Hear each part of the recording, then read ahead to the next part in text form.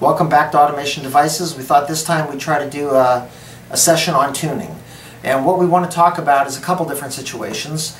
Sometimes customers might want to buy a feeder bowl like this where there's no tooling in it from us, and they're going to do the tooling themselves. And when they put it on the drive unit, it might not run the way they're expecting it to. So we're going to show you how to either take away springs or add springs to make it work for you.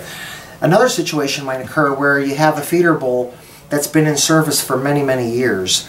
But over the time, somebody's made changes to it, they've added tooling to it, and for whatever the reasons are, it's not running great. So what we're going to do is talk about, well, what can you do to tune it so that it'll run better and you'll actually get good motion out of the parts, and that may be adding a spring or removing a spring.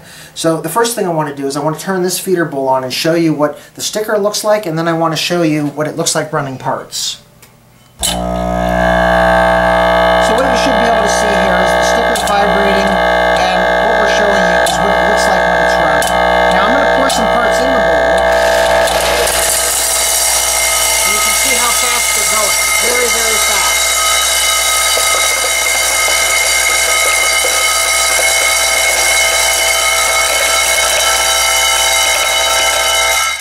Now that's probably way faster than you would ever need them to run, but I wanted to show you an illustration of how strong it can be.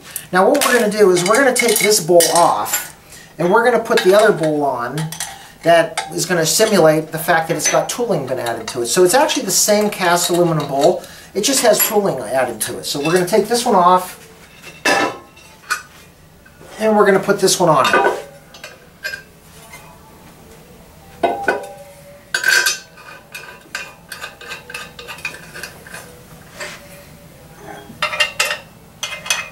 Now the difference between this bowl and the one that was just on here is it has a tooling block on the end.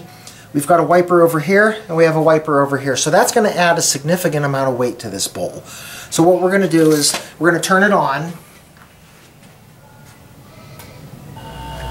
and you're going to see when I put the parts in here what's happening. Now you can see they're barely vibrating.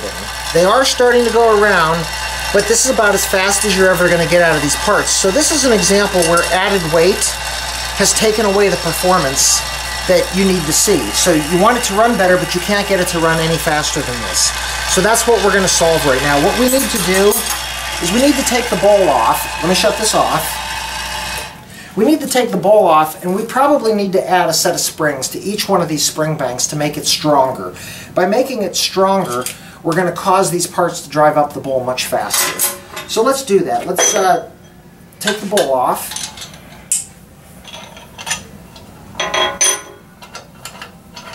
And it takes a little bit of time,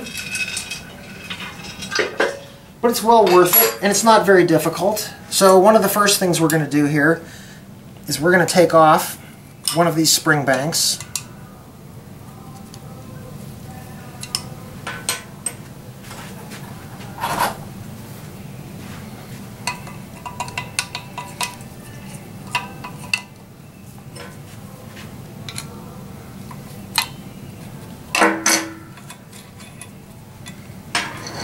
Okay. And these should be pretty darn tight already. So that's why you see me using a pipe to loosen and to tighten them, because these springs are going to be very, very tight. So I'm going to take all of these off at once.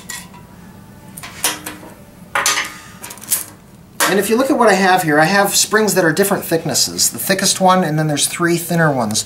What I'm going to do is I'm going to start by adding one thin spring. So I'll just stand it right up, pull that off.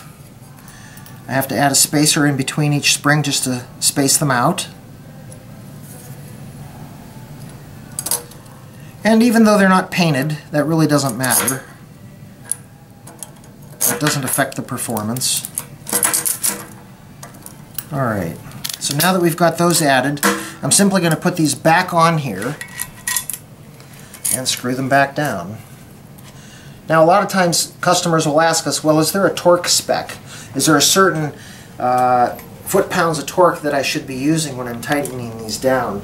And I would love to tell you the answer is yes, and we have a torque spec, but there really isn't.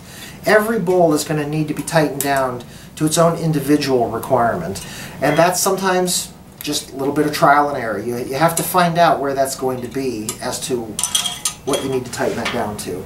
So what I'm going to do just to start is, even though I don't have a torque spec, you can see I'm using a pipe, and that's just basically what we call pipe tight, where it's tighter than I could use with my bare hand on that wrench, and I make it a little bit snug. And then what we need to do is the same exact thing for each one of these springs. So I'm going to put the next one on over here, I'm going to put the next spring on over here, I'm going to make them what I call pipe tight, and that's what I'm going to call as a starting place. It's a great place to start and see, is it tight enough for the bowl that I'm going to add. So what we're going to do is we're going to start by doing each spring next.